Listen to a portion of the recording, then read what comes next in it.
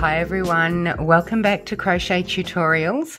I should say first up, before I even start, if you can hear a little dog barking crazily, I shall say that that is not my dog, it is my neighbour's dog who has chosen this precise moment to completely lose its mind. So with that said, what we're going to do is make one of these gorgeous crochet wind spinners with possibly the biggest, fattest tassel you've ever seen in your life.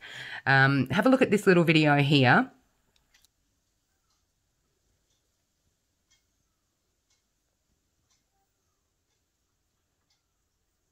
This is the wind spinner in action, of course. They are just a magnificent thing and such a fantastic project to make to get rid of your little scrap pieces of yarn. Of course, not tiny weeny scrap pieces, but any half balls you might have, these are absolutely perfect. They are a great thing because you can colour them in any colour scheme you like, and they make a wonderful decoration. So they're a great decoration for a house generally, but of course you can make Christmas ones, you can make Halloween ones with sort of orange and black and white. You can make ones for little babies' nurseries that hang at different levels and maybe even spin around on a mobile if you'd like. And so there's so many different applications for this particular way of making this. Now, of course, it is literally just a big curl of crochet and it's really easy to make. Just to let you know, I've actually on the piece that is hanging it, I have included a little loop just to hang it on whatever hook is in your roof or whatever pole you've got, like maybe on a window, and one of these little fishing swivels. So that just helps it to move more freely. But you'll find that if you only use one thread rather than a loop that comes directly from the actual wind spinner, then you'll find that it will spin quite freely without the fishing swivel. But I had them lying around, so I thought, why not incorporate it into here and enable that spin just to be a little more smooth. All right, so it is really super easy to do. You'll be making thousands of these, I assure you. And the tassel, again, super easy. So we'll have a look at how to do the whole thing from beginning to end. The first thing you need to do is select a hook that goes with your yarn. So it doesn't really matter what yarn you use. You could use chunky yarn, you could use a finer yarn. Of course, whatever hook, yarn you use, you will definitely get a different sized product. For this one here, I've just used a DK yarn. It's an 8-ply in Australia, but in other areas you probably call it a DK or potentially a light worsted. It is around the 50 to 60 centimetres long mark, not of course including the what do you call this, the hanging piece. And it's a great size yarn for that. Any yarn will be absolutely fabulous as long as your hook really matches. And the great thing about this is that there are so few rules. So this one I actually chained 70 for my initial chain. But again, you can chain whatever size you like. The longer the chain, the longer your wind spinner. Of course, the more stitches you'll have to do, but that tends to not bother us. So here, what I've done is I have chained 50. This is a chain of 50 for my initial chain. And the way this works is that we always work from the bottom up. So rather than, I mean, you can, I guess, just turn here and crochet back. But what we're going to do is just cut that off and work that end in later. And then come back to the start here. And you'll be able to figure out which end your start is on. It's not difficult to determine which end is which, but if you have any issues figuring it out, just you know, pop a little knot in one end or whatever to be able to to tell. But then we grab our next colour, and for my neck, I should mention, I'm actually making a Christmassy themed one. So I've got white for my initial chain, and then I'm going to be using this. I'm not sure if you can see that that's a really light mint green, and then the Christmassy green, which is just this like bargain acrylic yarn that I bought thinking it would be great, but it's actually not. It's really quite stretchy and doesn't kind of work for many applications, but it'll work for this. So, and lovely Christmassy red. So they're my colours I'm picking. You can pick as many colours as you like. You can do it in one solid colour if you like. There are few rules to this particular piece, but you just need, once you've created your chain and tied it off on the end, come back to the beginning and pop a slip knot on your hook, and then go into that first chain and just make a single crochet. And then we literally are going to single crochet into every chain along until we get to the end.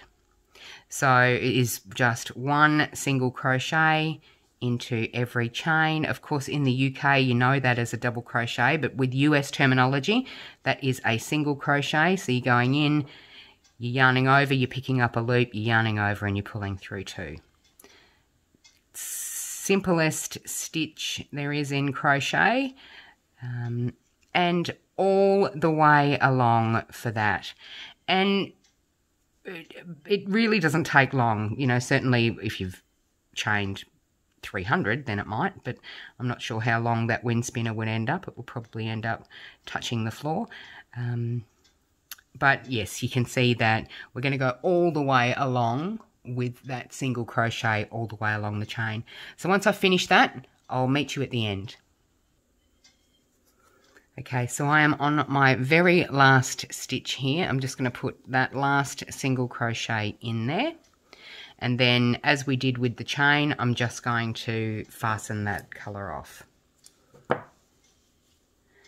And that is my chain and single crochet round. So once again, when we add the new colour, we'll be starting from this end where we began with the chain and where we began with the single crochet. So for this round, what we've just done is, we can see on this one here, I've done a chain in white and then a chain in, and then the single crochet in white as well. And then I've used the light pink, I guess you'd call that, and then the sort of dusky pink, and then the hot pink. So for me, because I have just used the mint colour, I'm actually going to use this darker green for my next round, and that is a double crochet round. Of course, in the UK, you'll know that as a treble crochet, but in US terminology, it is a double. And again, pop a slip knot on the hook. I just go into this first stitch and just chain 3 the way you would normally to get to the height of any double crochet. And then we're actually going to put another one directly in there. And that's what we're going to do for this entire row, is we're going to put 2 double crochets into each of those single crochets from the previous round. And that will start to give us this lovely curl. So it's just 2 double crochets into each stitch. 1 and 2, all the way along. So next stitch, 2 double crochets.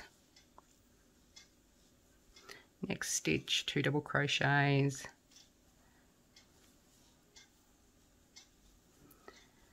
And so on until you reach the end.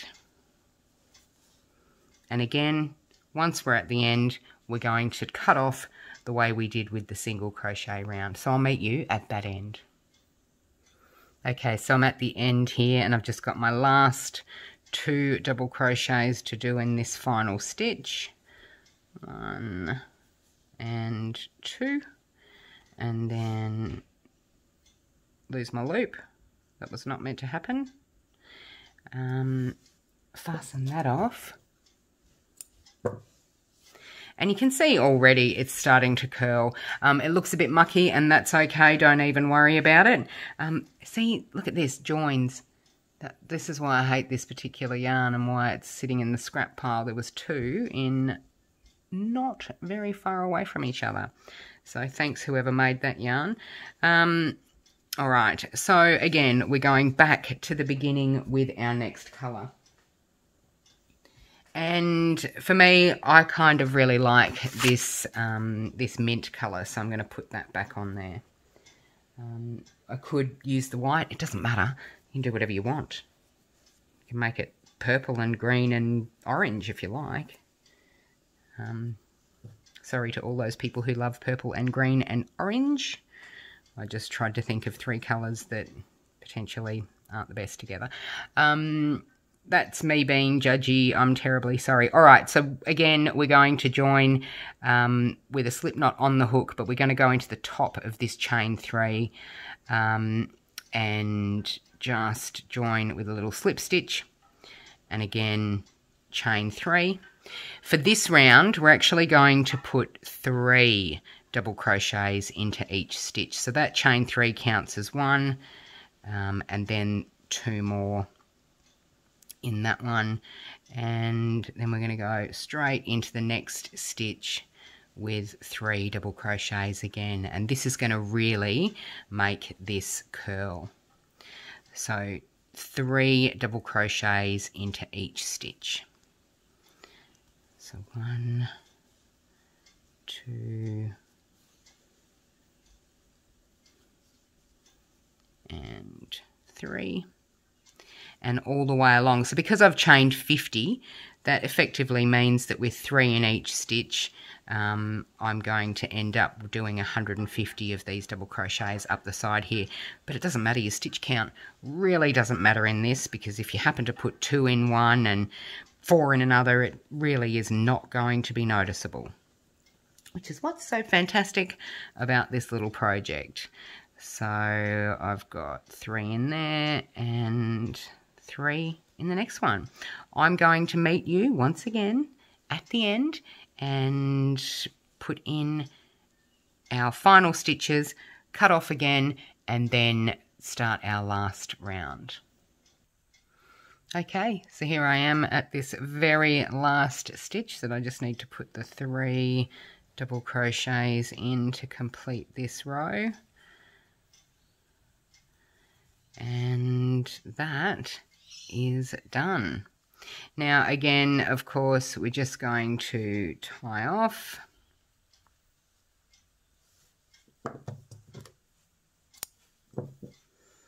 And I'm sure you're looking at this thinking, holy heck, that's a mess. But don't worry, it is. I'm going to admit, at this stage, it is a mess. But it will get better. We just need to do a bit of manipulation there. So back to the beginning we go for our next colour. And my next colour is actually going to be the red. This is the last colour. So if you wanted to do another round, then make another round, but put 4 double crochets into each stitch. But it would make a chunkier sort of circle, I guess, in your spinning segments. But the 3 rows, single crochet, 2 double crochet, 3 double crochet is the basis of this. As you can see, it's quite curly enough now. And to finish it off, what we're going to do is just add a row of single crochet. But I just want to caution you with this, because when I made this one, this sort of hot pink colour, it's actually quite a stretchy yarn, like this green one. There's just a lot of stretch in it, and when you know how it is when you make a stitch and you can feel that stretch within that stitch.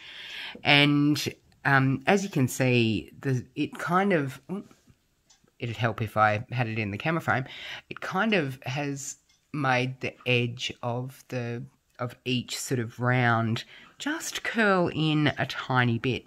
And that's because the way this round works is we actually only put one stitch into each stitch. So it's one single crochet in each stitch along.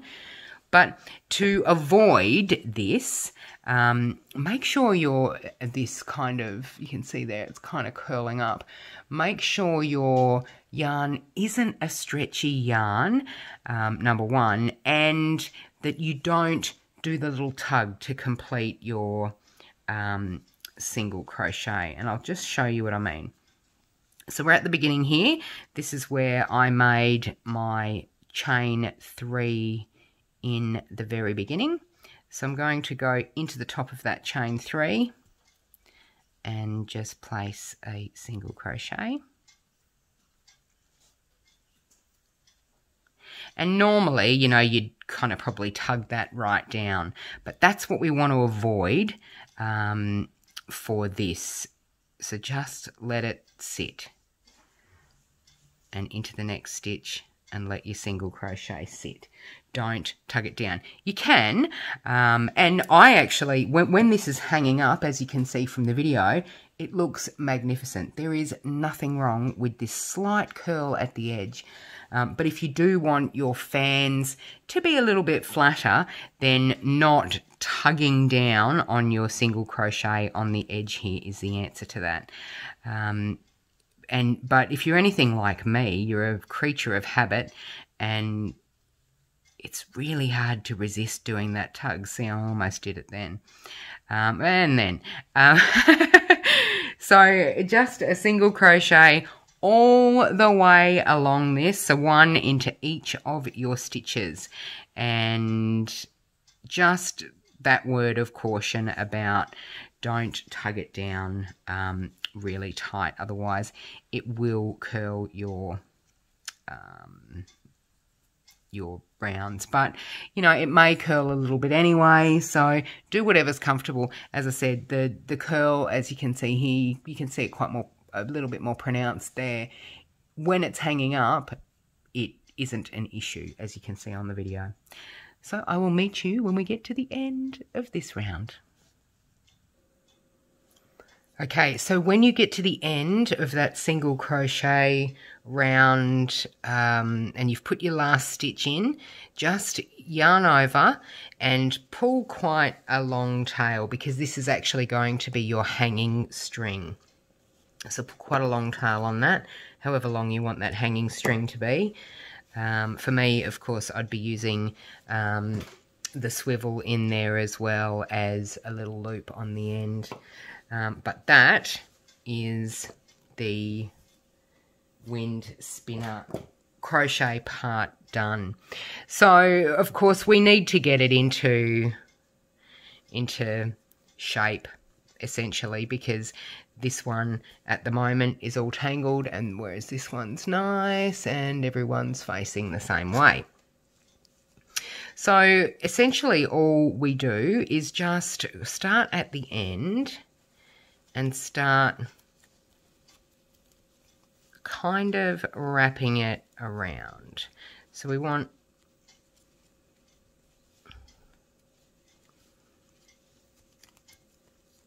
to just keep following that shape, and when you find that you need to adjust it, then adjust it. But we need to just keep following that round shape and make sure that everything, that they all line up with each other. Try not to bunch them up too small, because otherwise you'll get some segments of the spinner that are smaller than others, and you don't want to go out to start flaring out too wide either. But yeah, we're just working it around until we've curled up that entire spinner. Of course, if yours is longer than mine, then that's going to take you a little bit longer. but that is the end product. So everyone should be facing the same way. And these ends at the bottom, they all, of course, need to be sewn away. And your ends at the top need to be sewn away except for your, except for your long hanging end. So I'll just sew those away, and then we'll come back and we'll look at how to make this fantastic tassel.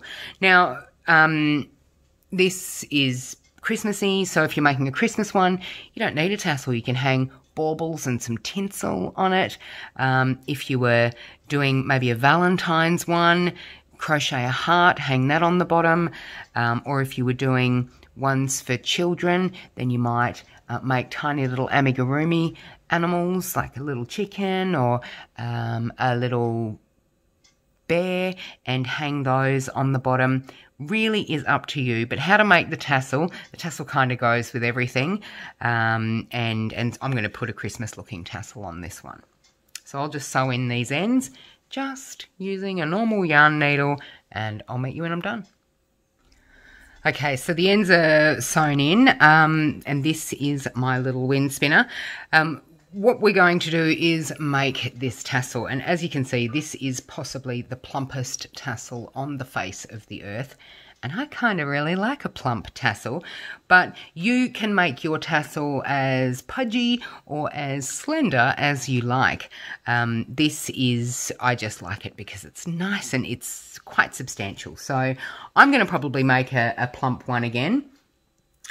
But essentially what I did here is I took the three main colours, so excluding the white from the actual body of the wind spinner, I took the light pink, the dark pink and the kind of hot pink, and just made the tassel with those three colours. So that's what I'm going to do with these. So I've got my mint green, the red and the dark green. And I'll just move you out of the way for a second. And then I've got this, and you don't have to have one of these. This is just the kind of length that I wanted the tassel. So however long you want your tassel, find something that is about as wide as that, but you don't want it too thick. So this is actually just a box for a computer hard drive that needed to be replaced. But it works perfectly for this application. And then just lay the yarn over that and start wrapping. And as I said, you can make it as thick or as slender as you like. But, you know, certainly you will be guided, I guess, by the how big you want your tassel. But I just wrap and keep wrapping until I think that it's chunky enough. Remembering that once I take it off this box, these two sides come together. So, you know, yes, it's quite chunky there, and this is probably one more wrap maybe. Right, two. Can't help myself, can I? And then just find your scissors, Kim, and cut it off. Here they are. All right, so we'll cut that off there, and then that's that. And what I'm going to do is just grab another length of this, the three strands together. So, you know, maybe 40, 50 centimetres, doesn't really matter, just another length of it to be able to wrap, to make this collar around the tassel is the word I'm looking for. Crikey, I am literally losing all my words today. And then gently ease this off your template. And do try and keep it all together.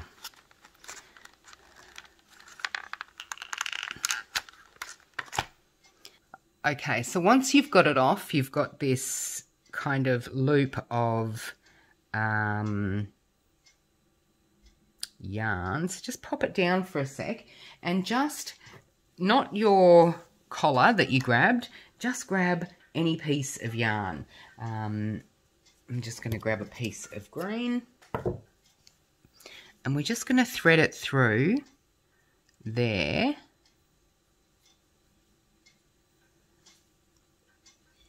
And tie a knot. Keep all those pieces together.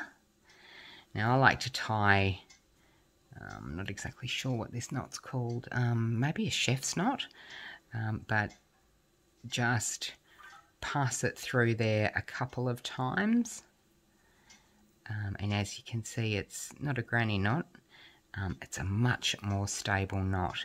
And then just do that again. And, oh, and your yarn breaks, which is actually quite okay because I was probably going to cut it off anyway. But thanks, yarn. There's another reason to not like that yarn. I'm racking up those reasons, aren't I? Just put that in the body. And then we're ready to put our collar on our tassel. So just leave a little end like that. Find exactly where you want its, I guess, shoulders to be. And generally, you know, you only have a small amount at the top and then the rest is the lovely tassel. So, and just start wrapping. And you want to wrap that quite tight because, you know, the tighter you make this collar, the better the tassel looks, really.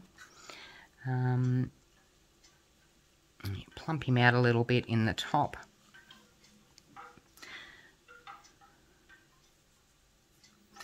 And then what we're going to do, once you don't want that to be too puffy, the collar, so that's quite all right. What I'm going to do is just get these ends. Hopefully I can thread them all through this needle without having to switch to a bigger one. Yep, yay. And then just go up and over and pass them through into the bottom of that tassel. Pull on them like that. And then with the other end, we're going to do the same thing. So just thread them. I thought that one was going to give me trouble then, but it didn't. And thread them into the body of the tassel.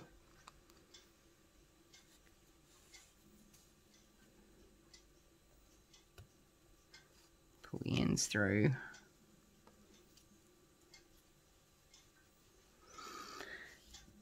And then we're free to cut.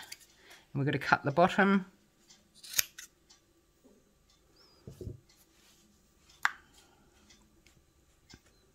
Make sure it's all even and then come and trim these ends on the bottom.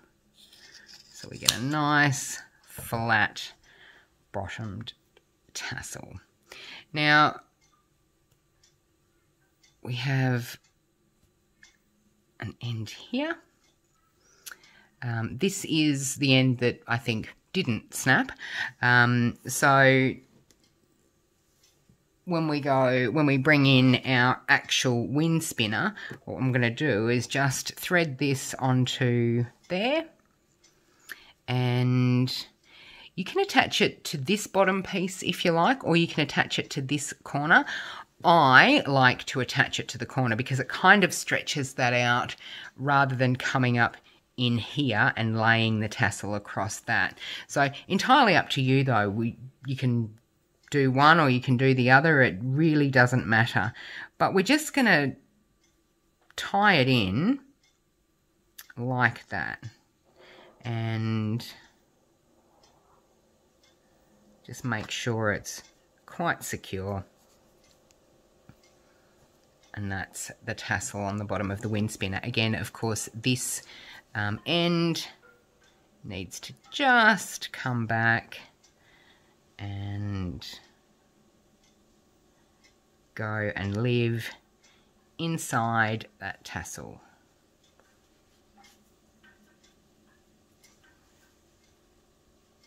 And then you will find that your tassel is complete. So that is the completed wind spinner with the tassel.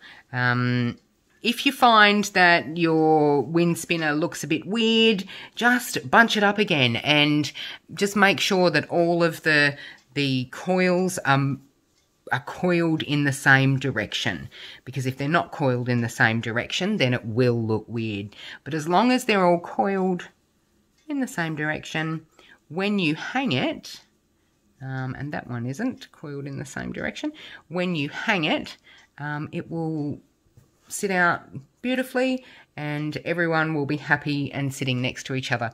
So that is the wind spinner. Again, baubles look great on the bottom, little hearts or whatever, for whatever occasion you're making them. This is just one of the coolest things in crochet at the moment. I do hope you make the crochet wind spinner. I will see you in the next video. If you haven't subscribed already, please take a moment to do so, and I do hope you have a wonderful day. See you next time.